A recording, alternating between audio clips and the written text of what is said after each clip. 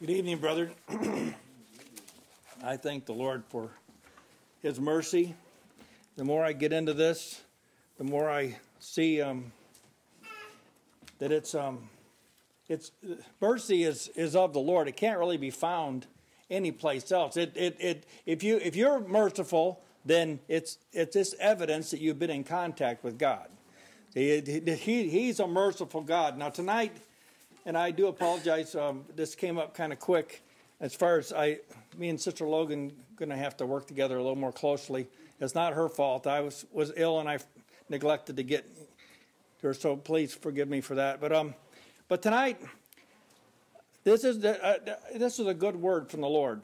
It's Psalms 52:8. I'm going to focus on the I trust in the mercy of God forever and ever. Now.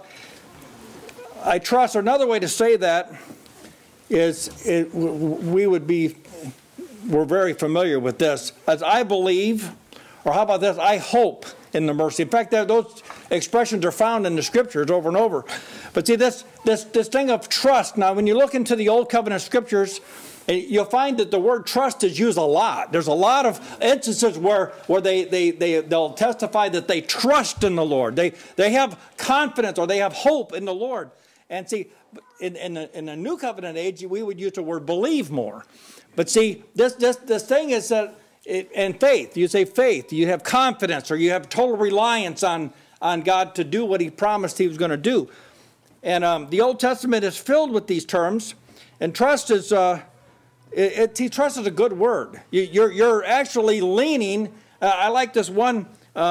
This is a dictionary definition. It says to be confident or sure. To be bold, confident, okay? And then one says careless. I thought, well, that's kind of odd, but let's say it's not. It's careless. I mean, you're not filled with care about this anymore. You've trusted in the Lord, and now that care that was burdening you is gone. You are careless. That's right. See? And I thought, I want to be more careless. And in some of these matters, not careless like negligent, careless like I don't let this thing burden me because I've given it to the Lord. Whatever it is, you make or you put your trust in God. You do it. You've looked the situation over, and you've determined to trust the Lord. I have trusted the Lord in this area, in this matter.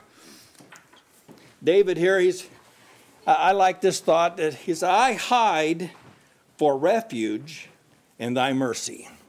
See, you can't get any better than this. Now, you just can't.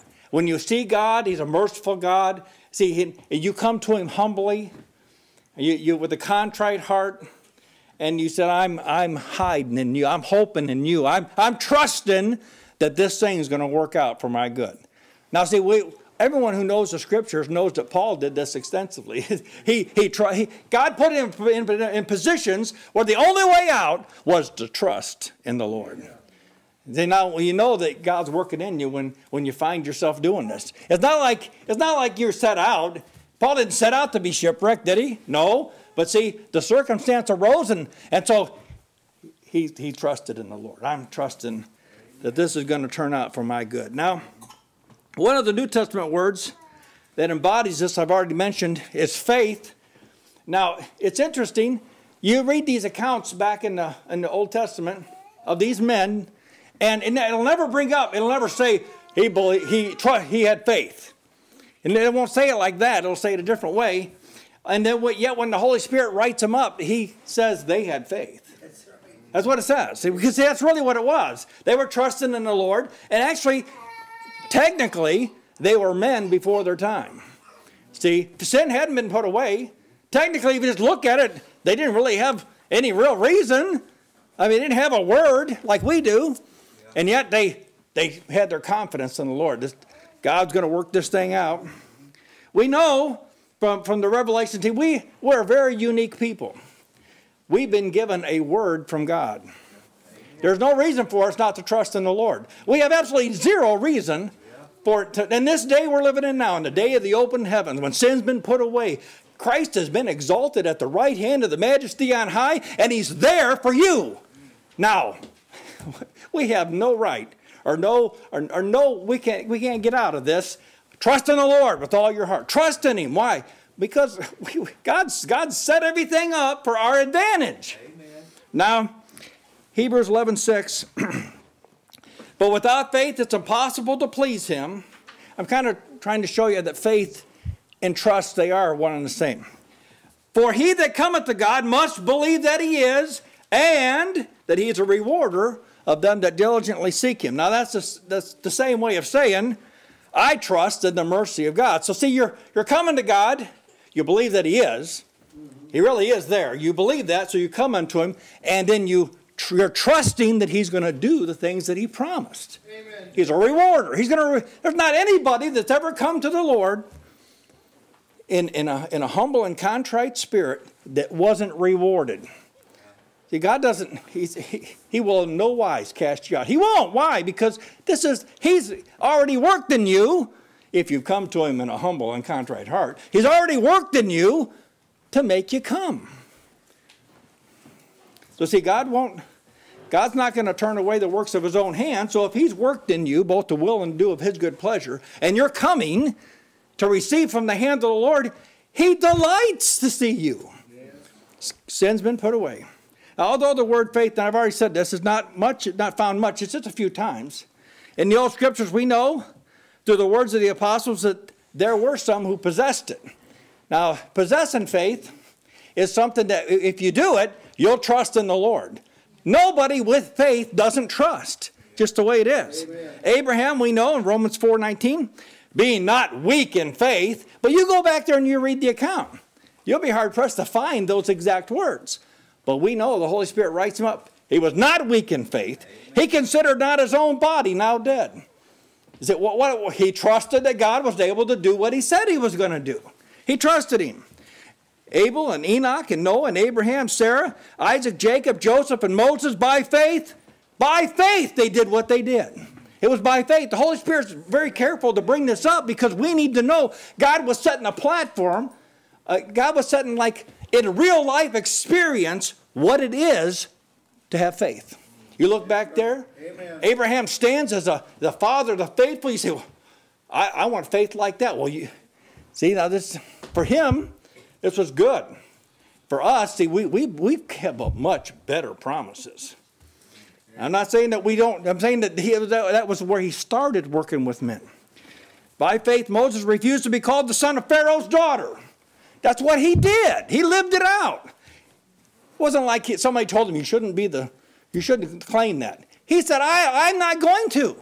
He trusted in the Lord. Amen. Over and over, the New Covenant writings were given to understand that these accounts, which hardly ever mention faith, are accounts of how God worked faith in those who He had chosen to establish a foundation of what faith is. You want to know what faith is? Look in the examples that God's put in the Scriptures. He put examples in there. Now you line that up with your own expression, and you'll find if you have faith or if you don't have faith. The prophets didn't tell the people that God required faith. You're not going to find that in there. It says, you should have faith. Why? Because the law is not of faith. Sin hadn't been put away yet. Amen. So see, that's why I'm saying we live in a very privileged time. Sin's been put away. You can walk with God in your faith. That you believe the record that God, it's like you're walking right along with Him. You're tracking with Him in His eternal purpose. Why? Because you have faith. Amen. In other words, faith is the substance of things hoped for. It's the real deal. It's substance. Amen. You've got it. And then, see, you can fellowship with Christ in it. These people that God worked in were objects of God's mercy. God worked in them for a reason. He was showing us something, revealing something. God was setting the stage in order that His Son could appear and take away sin to bring in a new and a better covenant. These brethren that we read about here in Hebrews 11, they lived through hard times. These were hard spiritual times. And yet, God used that time, a time when technically they didn't have a lot of revelation, but what they had, they believed. The things that God had told them, they didn't let anything get in their way. They believed them, and they used them, and so God used them as a testimony. Amen. All right, of faith. Hebrews 11:32, it says, and what more shall I say? Well, the time would fail me to tell of Gideon and Barak and Samson and Jephthah, David and Samuel and the prophets, who through faith subdued kingdoms. Well, they didn't have a lot to work with, but that didn't hold them back, did it? See, the word of God's powerful. So God gave them a word, a promise, and they went forward with that, subdued kingdoms, wrought righteousness, obtained promises, and stopped the mouth of lions. I say these things to highlight how important it is to trust in the mercy. See, that's an old covenant phrase, but it's very much found its fulfillment in the new covenant. Amen. We trust in the mercy. Now, I tell you, I'm trusting on the day of judgment. I stand before he's going to do the things that he promised to do. And if he doesn't, I'm in trouble. Each one of these accounts highlights a person. See, God works in people. A person that God chose to exemplify what it really means to trust. It's not just a word. You say, I trust in the Lord. Well, all right, you've made the profession now. Now God's going to bring you through the experience. He's going to find out. Will you really trust in me? When the waters start getting high, yeah? Life starts getting hard. All right, now why'd that come on me? You made a profession that you trusted in God. Now God's going to work that out. He's going to find out.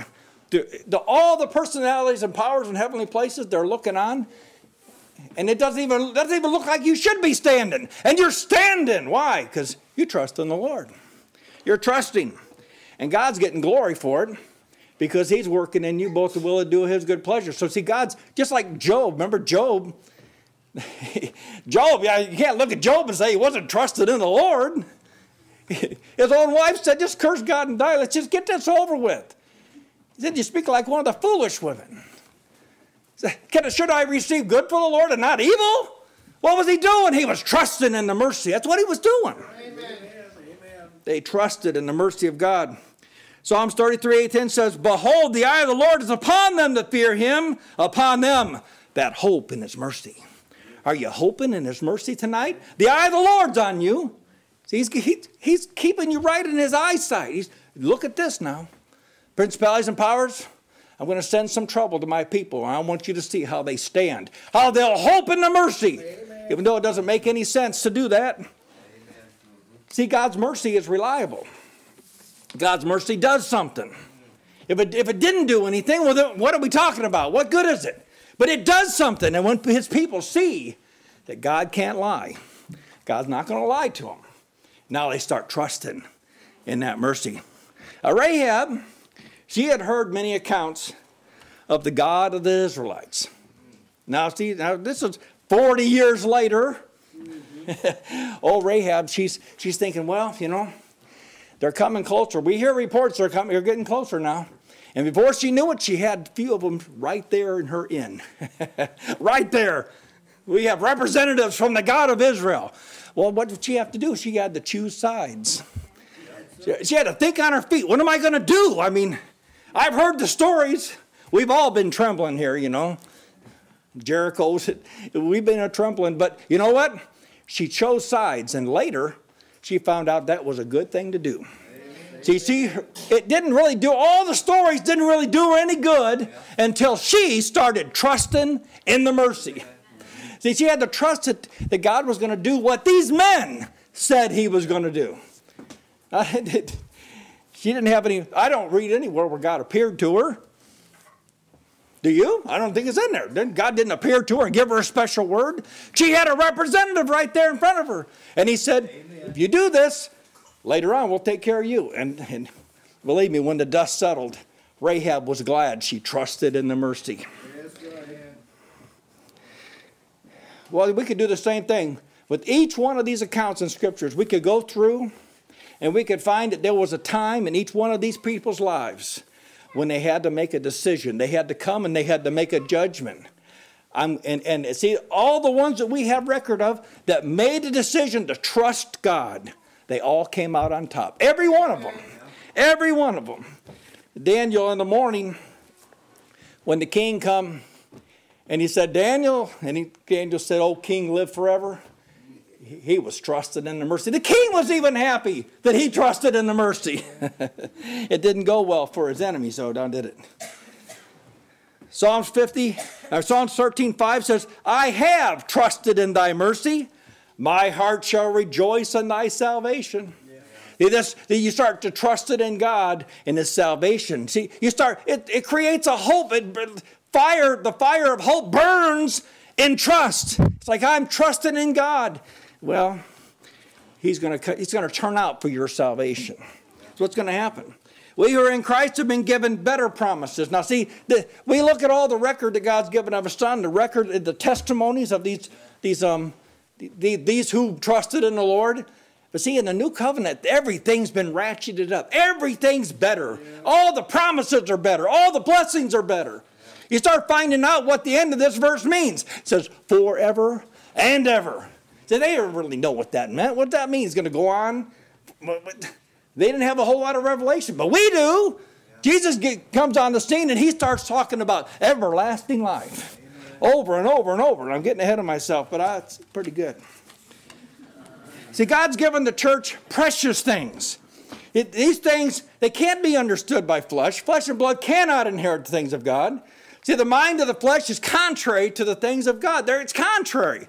So you can't bring these things and dumb them down and try to serve it up to the flesh because it's not going to know what to do with it. I already know that I'm not going to live forever and ever. Flesh is not interested in stuff like that. You say, well, if I could live here forever and ever, I'd be interested in it. But see, it can't. So see, it's like, it doesn't know what to do with these things. But God's created an environment in the church where faith can flourish.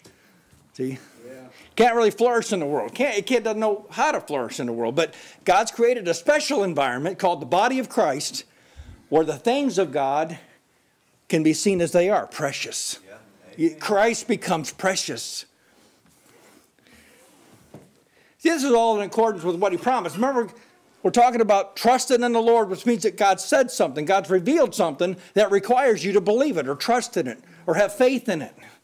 Jeremiah 31:33, you all know this. But this shall be the covenant that I will make with the house of Israel after those days. Aren't you glad we're living in the after those days time? After those days, saith the Lord, I'll put my law in their inward parts. They'll want to do this. I wrote it inside of them. It's a part of them now.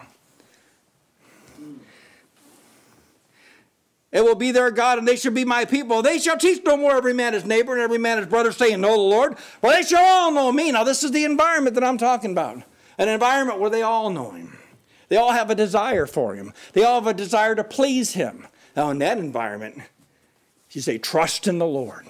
Hope in his mercy. It means something. It's like, I know what you're talking about. I'm hoping in his mercy too. God's made a commitment in the new covenant to make himself known to those that trust in him. You trusted in the Lord? Well, here comes the revelation.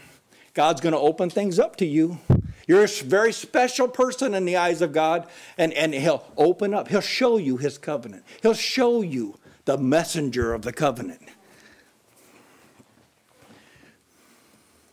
Remember, this is the same God that revealed himself to Moses way back there in Exodus 34:5. It's the same God. God hasn't altered. God hasn't changed at all. So you read back here, God put an introduction to himself in these old covenant scriptures, these accounts of scriptures when Moses encounters God and he puts his hand and he comes before him and he makes this declaration.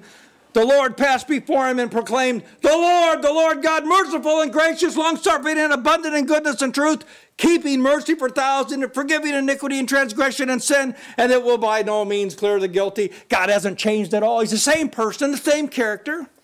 It's just that now, under the new covenant, he's brought us up to speed, as it were, to where now he's taken away our sin. He's given us a new heart, and he's put us in Christ Jesus. There can be no better blessing than this. There can be no greater environment than this. Amen. You want to know God? The only place you could really get to know him is in Christ Jesus. And yet, still, only God could do this. Oh, this is only something God could do. And of course, this is why he's doing it. He showed all these types and shadows, these examples, these illustrations, and working in the lives of men to the degree to get men to the point to where now in the new covenant, in Christ, you can finally look back and say, this is that. I can see now why you by no means will clear the guilty. It's not out of line now. It's not out of order. In fact, I'm in agreement with you. Yes. If you're going to stay in the category of guilty, then you cannot be clear. You can't. You got to get out of that category. And the highlight of mercy is that he's made a way that you can get out of the category. You don't have to stay a sinner. You don't. This is the God of Abraham, Isaac, and Jacob. The same God that they trusted in. But see, they saw it from a slightly different perspective. And yet they trusted in him. And now, in Christ Jesus, you can look back and say, I know why you trusted in him. It's the same faith. Faith hadn't changed at all either. It's the same faith. They relied, they trusted that God was going to do something that they couldn't do. Yes, amen. How's Abraham? I mean, let's look, put yourself in his shoes. How's he going to make himself or make Sarah have a baby? How's it going to happen? He had to come to the point to where he had to say, I trust in your mercy. I am trusting that you're going to do this because I can't do it. This is the same God that the holy prophets trusted in. They saw things that weren't even for them. They couldn't have them. They longed for them. They saw them afar off, and they were persuaded that they were true. They trusted God, and yet they never got what you have. Oh, I tell you, this is, Malachi wrote this, for I am the Lord, I change not. Yeah. Therefore, ye sons of Jacob are not consumed. Now, the death of Christ has not changed God. Amen. Now, I know in our day, people may not say it out loud, but they are implying all over the place that the death of Christ, that sin's been taken away, and it's altered God's perception of sin, and that's just a lie. Right. God just as offended right now of sin as he ever was. Amen. In fact, it may even be more. His own son died to take away sin. How dare anyone that professes Christ willfully sin? Amen. Sin being put away has not changed God's ability to look upon sin. He still hates it. His eyes are still too holy to look upon it. Amen. This is the same God who's presently speaking through the appointed one. See, he's got one at his right hand now. The one that took away sins, right? If it wasn't there, we'd been consumed a long time ago. If Jesus hadn't sat down at the right hand of the majesty on high, God would have, as it were, got sick of this condition. But he put him there right at his own right hand. And he put him in charge of all things. Why? Because he is the one that took sin away. So now God can be merciful. God's mercy can be expressed because of the Holy One.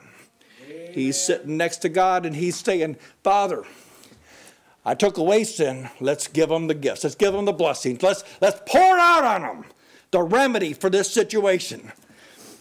See, 2 Timothy 1:7, Paul highlights this God. This is the God that's working in the church. God hath not given us the spirit of fear, but of power and of love and of a sound mind. Be not therefore ashamed of the testimony of our Lord, nor of me as prisoner, but be thou partaker of the afflictions of the gospel according to the power of God, who hath saved us. He saved us, and he called us with a holy calling, not according to our works, but according to his own purpose and grace, which was given us in Christ before the world began. Now the fulfillment of the eternal purpose of God is being worked out and demonstrated, and all those who have put their trust in him. Amen. See, it may seem like a light thing to some people in the world when they hear one of the young people testify that they know Jesus, that they love Christ. This is a precious thing. This is a precious thing. See, this is, God's working among us. He's working in those who have put their trust in him. And see, he's not only has he taken their sin away, but he's taken it to the next step. He's now becoming familiar, letting them become familiar with him. Since sin has been put away by the sacrifice of Christ's Son, the effectual understanding of God's eternal purpose is being made known to those who've been made accepted. In other words, it's not right to be ignorant of God's eternal purpose. Amen. Everything that God's gone through, everything that Christ has gone through, everything the Holy Spirit has experienced in the earth, it's all been towards this maturing the body of Christ, bringing them to a place where in eternity they'll be effectual workers. But they are going to be. The body, the Holy Spirit says that like this.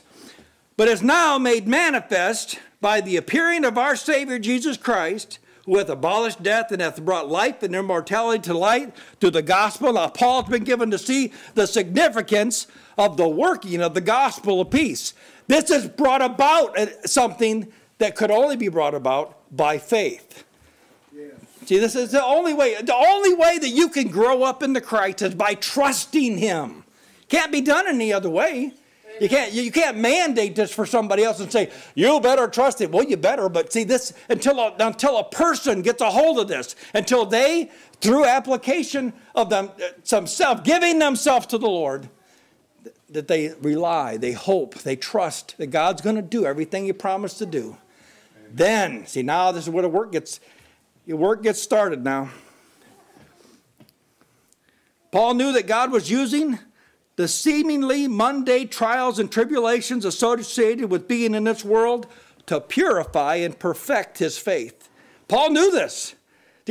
Paul didn't gripe when he was a day and a night in the deep. He wasn't there, oh, what do I do now? What do I do to get in here? And that's not Paul. Paul knew that these things were working for him. That these were these things were perfecting him, or bringing him to a greater understanding of what God was doing in Christ Jesus. And speaking of his trials, this is how Paul talked. I like to think about this and lay it up against my own trials to see, do I think like this? Is this how I think? For the which cause I also suffer these things. Nevertheless, I am not ashamed, for I know whom I believed in, and am persuaded that He's able to keep that which I've committed unto Him against that day. These things don't move me. These aren't the things that I'm worried about, I'm concerned about.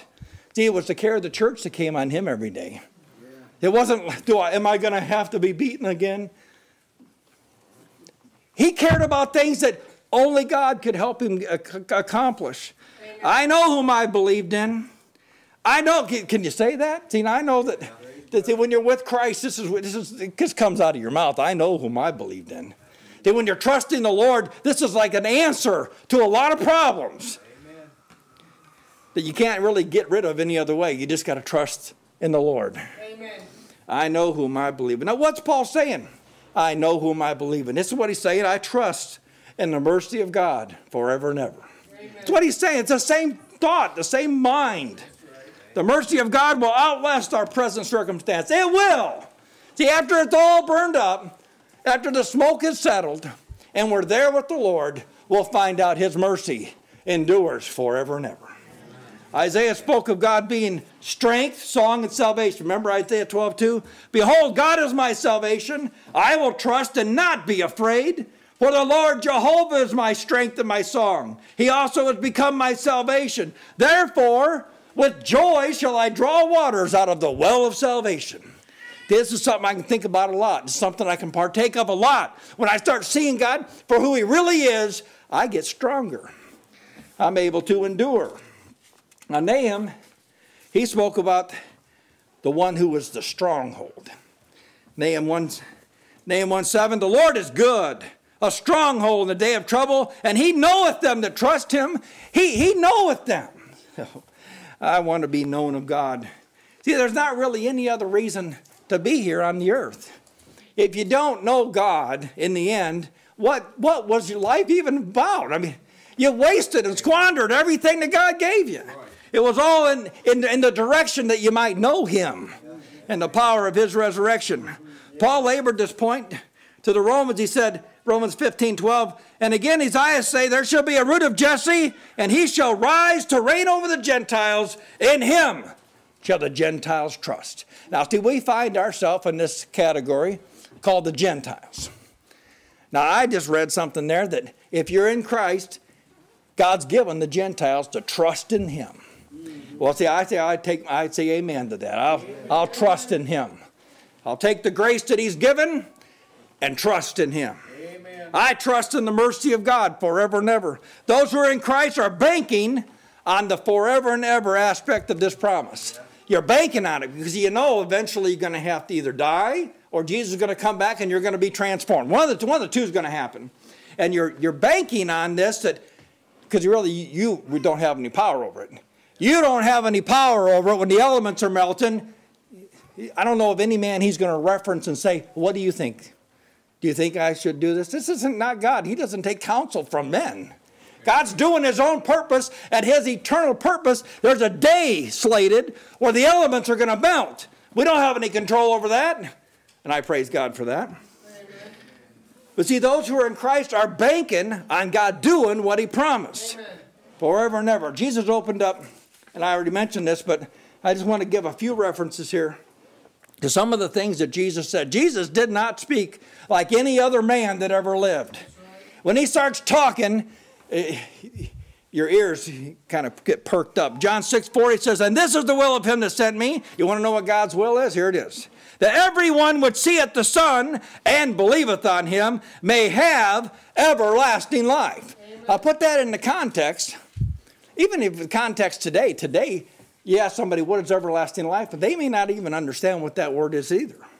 John 3:16. Now, this is the part that stuck out to me. That whosoever believeth in him should have everlasting life. Now, see, are you believing in him? Well, see, this other part is the natural fulfillment of believing in him. Everlasting life. Life that will never cease. This morning we talked more about the quality of that life.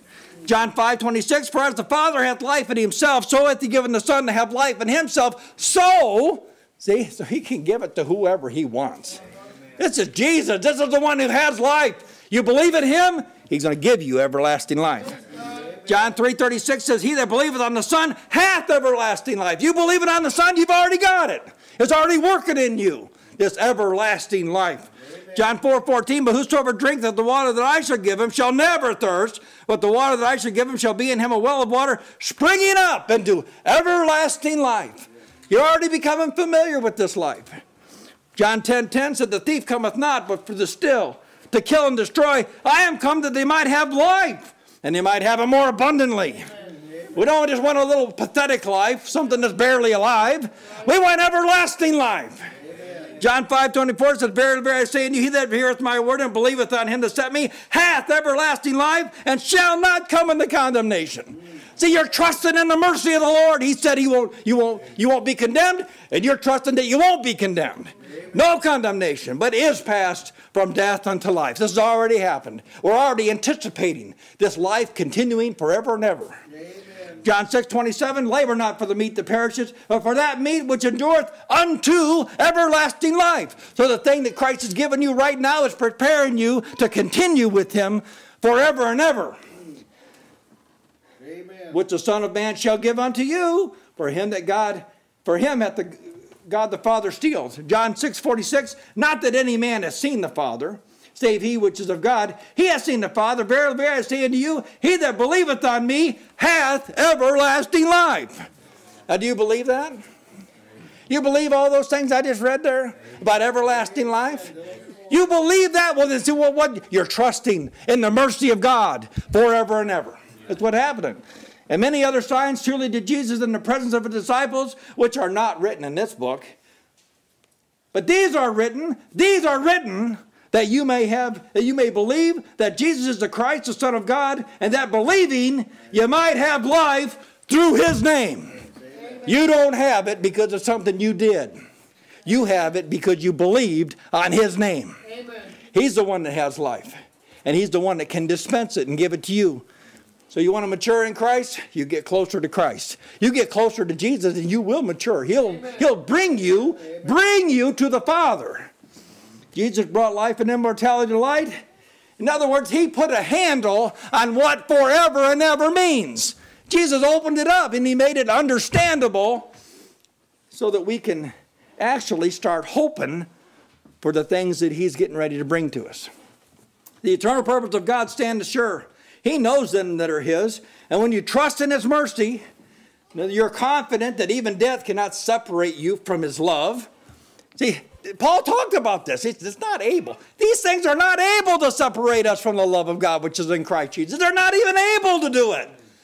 So see, we trust in his mercy. We trust that he's going to do. When you trust in his mercy, you're confident. You're confident in him. It's not, there's a lot of stuff that's going to happen between now and that day when you stand before him. But see, if you're trusting in him, you'll get past it. You'll be able to go through it. You'll be able to go through it and triumph in it. I like this view. You see scriptures of different views, and this is a good view. I like the after the worms have eaten my flesh view. That's a view, isn't it? It's after my flesh has been eaten by worms. I know. Job testified about this, didn't he? Yes. Job 19:25, for I know that my Redeemer liveth, and that he shall stand at the latter day upon the earth, and though after my skin worms destroy this body, yet in my flesh shall I see God, whom I shall see for myself, and mine eyes shall behold, and not another, though my reins be consumed within me. What happened to Job? Faith worked in him, and he trusted in the mercy of God. Amen. Well, this, for me, this has been a delight. It's been a delight. Now, Paul saw a lot. Paul was given a lot because he was only one apostle sent to the Gentiles, the people who didn't know anything about God. And so God gave him a lot. And he went out and he opened it up, didn't he? He opened it. He showed us what these things mean. God worked in him mightily. So I'll close with these very salient words from our brother Paul. And I'm going to paraphrase from Ephesians 1:3 through 14. I won't read it all, although it's good to read all of it. We've been given grace whereby we may believe the record that God's given of his Son. Now listen to this. This is just the highlights of these 14 or so verses. God's chosen us. He's predestinated us. He's adopted us according to the good pleasure of his will. He has made us accepted. He's redeemed us through his blood. He's forgiven us of sins. He's abounded towards us. He's made known the mystery of his will according to his good pleasure, which he hath purposed in himself. Amen. Now this is what God's going to do. He's going to gather us together in one. He's going to give us an inheritance. He's going to give us a new body according to the purpose of him who worketh all things after the counsel of his own will. Amen. Paul saw this, and the way that Paul so eloquently spoke it to the body of Christ is that they could grow up into Christ, that they could see. It's like when you listen to Paul and you start understanding, it's like he wipes the glass off some.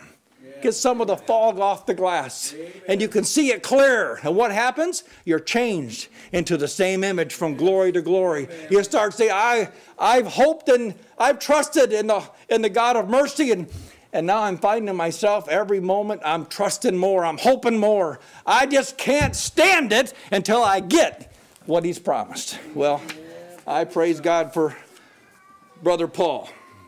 I'm not implying, and I kind of felt the need to say this in the time we're living in. I'm not implying that the will of man's not involved in what I just spoke about. It is true that every one of these things that I mentioned here, God's going to do. God's doing it. And I praise God that he's the one doing it. He didn't leave this up to men. But see, we're involved in it. Obviously, this is by the nature of the things he said. It pulls us in. It inflames our hope. We're involved in it, in other words. But we're called to trust. Yeah, we're called to trust. We're called to believe. We're called to walk by faith. All of those involve us seeing what God said, entering into it, believing it, trusting in it. Salvation, the bottom line, salvation has more to do with God than it has to do with us. Yeah. And so see, the way that he's worded this, the way that David worded this, he gave the glory to God. I have hoped in thy mercy. I've trusted in thy mercy. It wasn't anything David did. David saw a glimpse. Get this. David saw a glimpse of what we were going to have all the time in Christ. And he loved it. He said, how I love thy law. I have trusted in the mercy of God forever and ever. Praise God. Thank you, brethren. Amen.